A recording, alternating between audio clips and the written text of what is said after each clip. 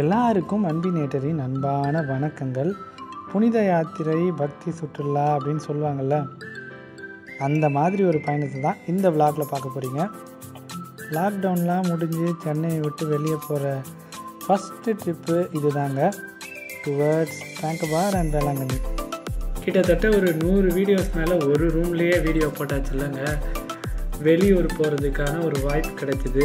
அந்த வாய்ப்பை ஏற்படுத்தி கொடுத்த எல்லா நல்லுள்ளங்களுக்கும் ஒரு நன்றிகளை சொல்லிவிட்டு வாங்க விளாக்குள்ளே போகலாம்.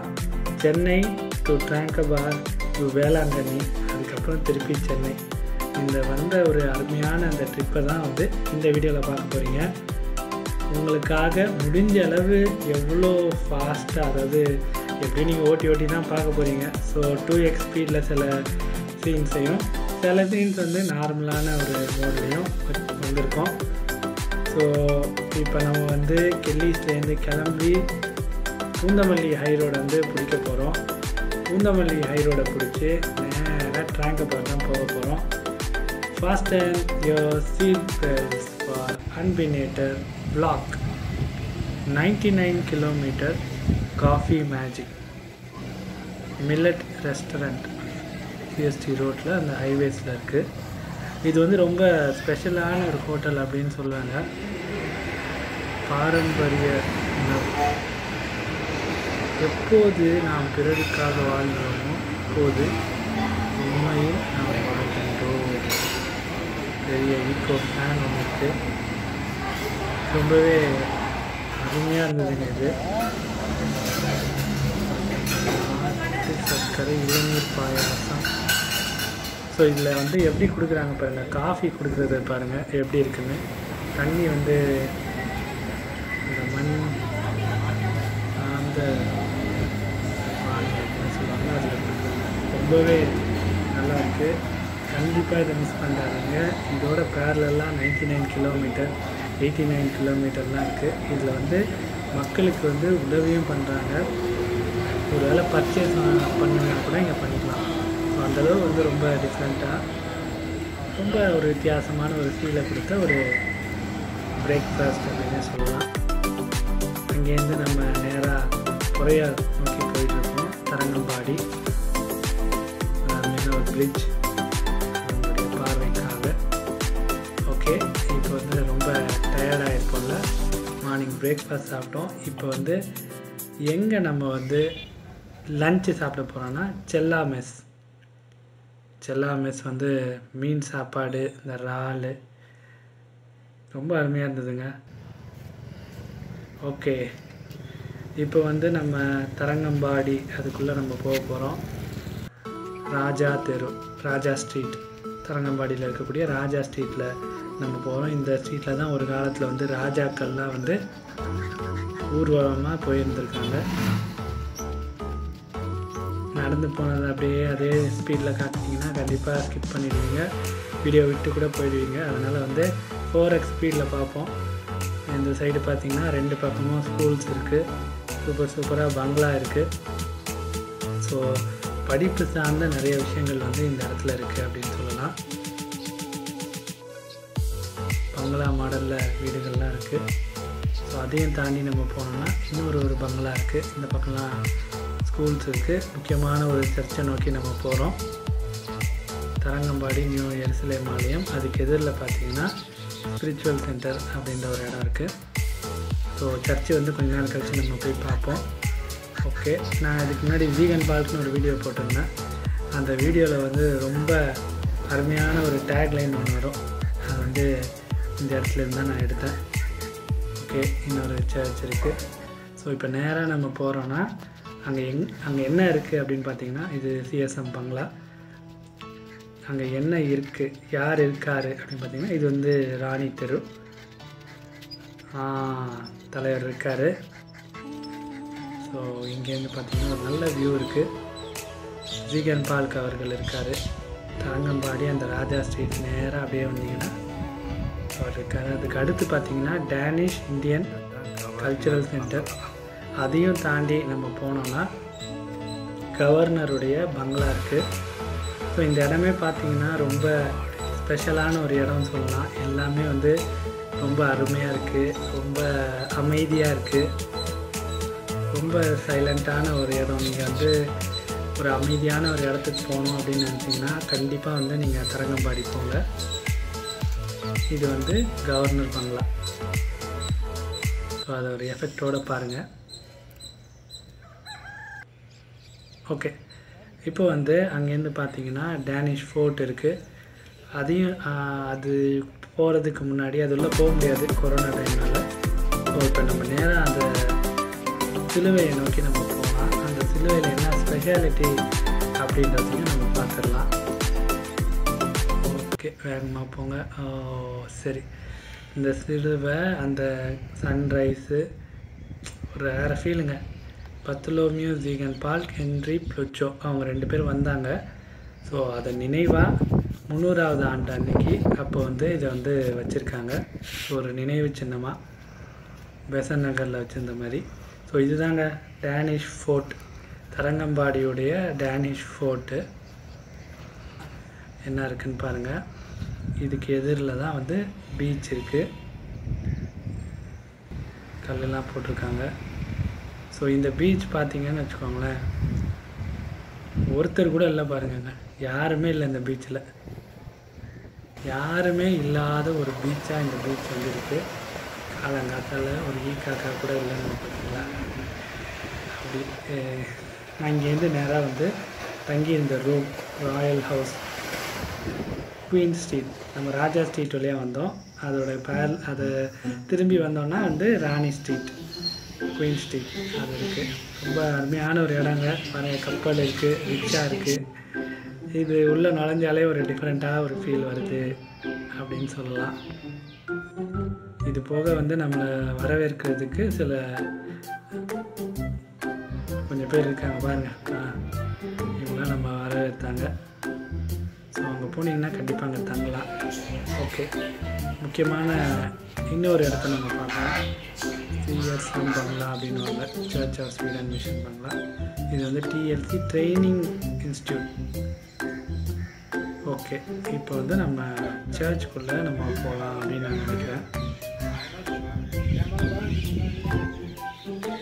பிரம்மாண்டமாக இருக்கக்கூடிய சர்ச்சுக்கு அதுக்குள்ளே வந்து நம்ம இப்போ போக போகிறோம்.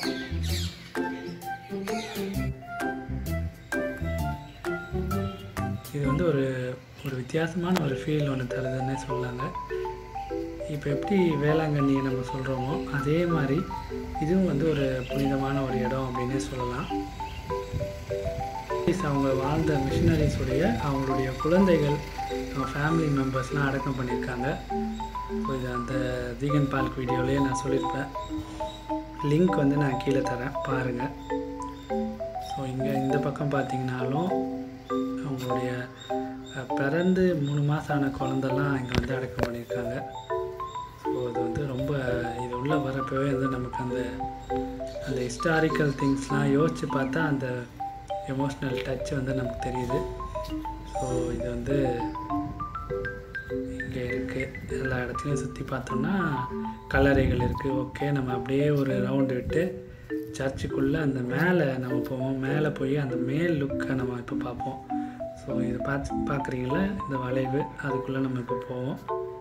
அதுக்கு முன்னாடி ஒரு சின்ன ஒரு இது எப்படி இருக்குது அப்படின்னு ஒரு சுற்றிடுவோம். சுற்றி வர கேட்டு சுற்றி ஃபுல்லாக மரங்கள் இருக்குது. ஓகே, இது வந்து ஒரு கார்டன், லுத்தர் கார்டன் அப்படின்னு சொல்கிறாங்க. ஸோ அந்த லுத்தர் கார்டன் வந்து இங்கே இருக்குது.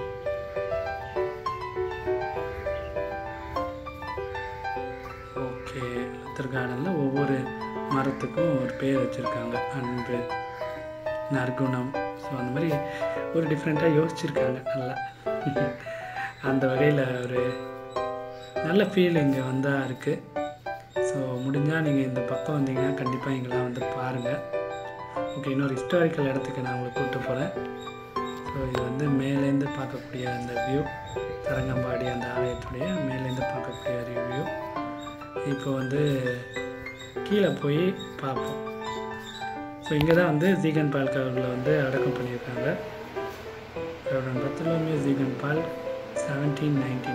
அது பக்கத்தில் வந்து ஜோ எர்னஸ்ட் அவரை வந்து அடக்கம் பண்ணியிருக்காங்க.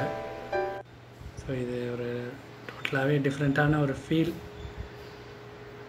இது வந்து ஒரு சிலுவை வடிவில் வந்து கட்டியிருக்காங்க. ஸோ கிராஸ் மாதிரி கட்டியிருக்காங்க. ஓகே, ஒரு பெரிய ராயல் சல்யூட்டை நம்ம செலுத்திடுவோம்.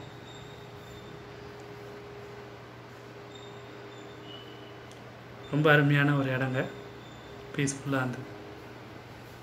அதுக்கு எதிரில் பார்த்தீங்கன்னா சியோன் ஆலயம். இப்போ வந்து நம்ம போக போகிற இடம் வந்து ரொம்ப ஒரு முக்கியமான இடம். த ஜீகன் பால்க் ஹவுஸ். ஜீகன் பால்க் அவர்கள் வசித்த அந்த வீடு. இதை பற்றி கூட நான் அந்த வீடியோவில் சொல்லியிருந்தேன். இது வந்து ஒரு மியூசியமாக மாற்றிருக்காங்க. ஒரு இன்டர் கல்ச்சுரல் மியூசியம். அதோடைய என்ட்ரன்ஸ் ஃபீ வந்து இங்கே இருக்குது. ஓகே, இப்போ வந்து நம்ம அவருடைய அந்த ஜீகன் பால்க் ஹவுஸ், அது வந்து ஒரு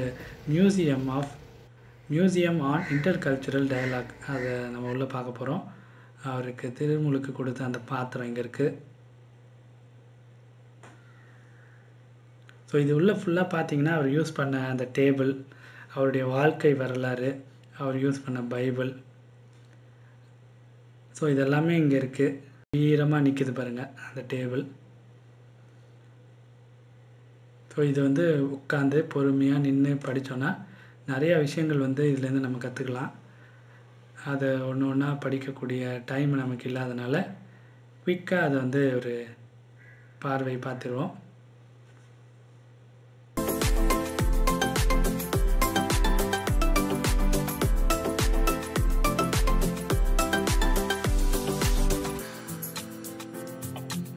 ஸோ அவர் பிறந்தது, அவர் என்னென்ன செஞ்சார், அதெல்லாமே வந்து ரொம்ப அழகாக இங்கே வச்சுருக்காங்க. அவர் யூஸ் பண்ண அந்த பியானோ, ஸோ அந்த ஆர்ட் ஒர்க், ஸோ அவர் யூஸ் பண்ணது மட்டும் இல்லாமல் அவர் யூஸ் பண்ண அந்த தட்டச்சு இயந்திரம், ஸோ இதெல்லாம் வந்து ஒரு ஹிஸ்டாரிக்கல் திங்கு. முதல்ல இந்தியாவுக்குள்ளே ஒரு பிரிண்டிங் ப்ரெஸ் வந்திருக்கு, பிரிண்ட் பண்ணியிருக்காங்க. அது எப்படி பண்ணியிருக்காங்க, இப்போல்லாம் பார்த்தீங்கன்னா ஒரு கிளிக் கொடுத்தா அது பாட்டுக்கு வந்துடுது பிரிண்ட் ஆகி. அப்போ எப்படிலாம் செஞ்சுருக்காங்க அப்படின்றது வந்து ஒரு ஹிஸ்டாரிக்கலாக நீங்கள் பார்க்கணுன்னா, ஒருவேளை நீங்கள் பிரிண்டிங் சம்மந்தமான பணியில் இருந்தீங்கன்னா கண்டிப்பாக இதை வந்து ஒரு லுக் கொடுங்க. ரொம்ப வித்தியாசமான ஒரு ஃபீல் அப்படின்னு சொல்லலாம். இப்போ நம்ம பார்த்துட்டு இருக்குது இந்தியாவில் முதலாக வந்து அந்த பிரிண்டிங் ப்ரெஸ். எல்லாம் வந்து மனுஷன் வீட்டுக்குள்ளேயே வச்சுருக்காரு எல்லாத்தையுமே. ஸோ இங்கே மேலே வந்து பார்த்திங்கன்னா சின்ன சின்ன பொருட்கள் அவர் பயன்படுத்தினது, அப்புறம் நல்லா அருமையாக வந்து இதை வந்து டெக்கரேட் பண்ணியிருக்காங்க. ஸோ பேப்பர் கட்டிங்ஸ், அப்புறம் இன்னும் சில புத்தகங்கள், ஜெர்மன் சம்மந்தமான யூரோப்பியன் புக்ஸ்லாம் இருக்குது. அதே போல் யூரோப்பியன் பெயிண்டிங்ஸ்லாம் வந்து ரொம்ப அழகாக வந்து அதை வச்சுருக்காங்க. அதை வந்து உங்களுடைய பார்வைக்கு.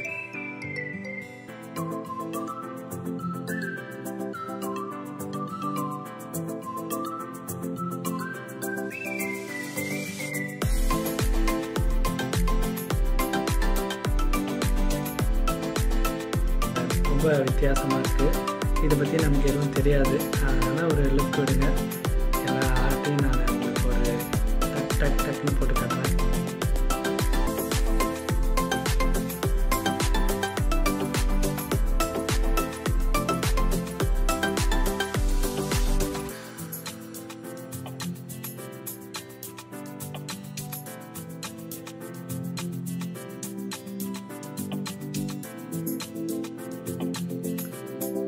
ஜெர்மன் சூப்,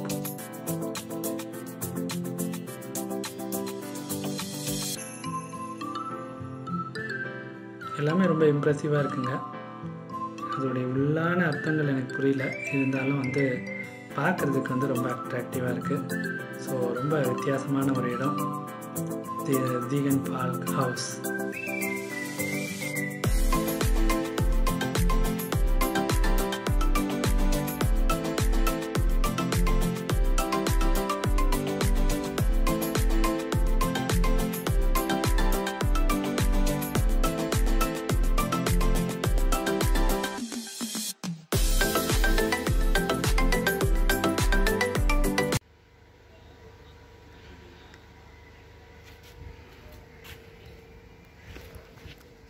மறக்காமல் பாருங்கள். ஓகே, இந்த இடம் முடிஞ்சுது. ஸோ அடுத்து பிரேக்ஃபாஸ்ட் சாப்பிட்டு இன்னொரு முக்கியமான ஒரு இடத்துக்கு நம்ம போக போகிறோம். அது என்னன்னா வேளாங்கண்ணி.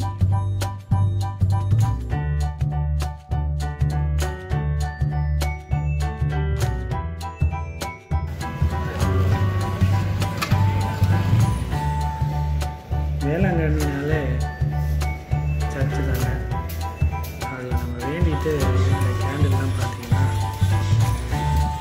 ரொம்பவே மன அமைதியை தரக்கூடிய ஒரு இடமா இருக்குது. நானும் உங்களுக்காக தான் வேண்டிட்டு கேண்டில் ஏற்றிருக்கேன். அங்கேருந்து நம்ம நேராக போனோம்னா வேளாங்கண்ணி பீச் இருக்குது. மக்கள்லாம் வந்து கொரோனா டைமில் நல்லா என்ஜாய் பண்ணிகிட்ருக்குறாங்க. குரூப் ஃபோட்டோஸ் எடுக்கிற ஆட்கள் நிற்கிறாங்க. ஸோ என்னென்ன சாப்பிடணுமோ என்னென்ன வாங்கணுமோ எல்லாம் வந்து கடலில் வாங்கிட்டு நம்ம அங்கே போய் வாங்கிட்டு போகலாம். ஃபுல்லாக பார்த்திங்கன்னா கோவில்கள் தான் இருக்குது.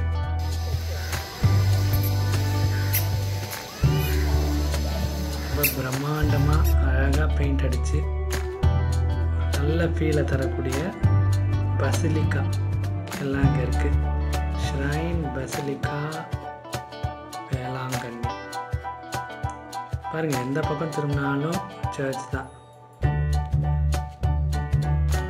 ஸோ இங்கேருந்து நம்ம இப்போ கிளம்புறோம். ரொம்ப ஒரு பீஸ்ஃபுல்லான இடம் இதுவும். ஸோ இதை பார்த்தீங்கன்னாலே என்ன வச்சு சாப்பிட்டுட்டு திருப்பி ஊருக்கு கிளம்ப போகிறோம். ஓகே, எங்கே வந்து சாப்பிட போகிறோம் அப்படின்றது தான் ஒரு ரொம்ப ஹைலைட்டான ஒரு விஷயம். நான் சொல்ல எல்லா ஹோட்டலும் நீங்கள் நல்லா ஞாபகம் வச்சுக்கோங்க. வண்டியே வேகமாக போகுது. அதுலேயும் நான் 2x'ல் ஃபாஸ்ட்டாக ஓட்டிடுறேன். Okay okay.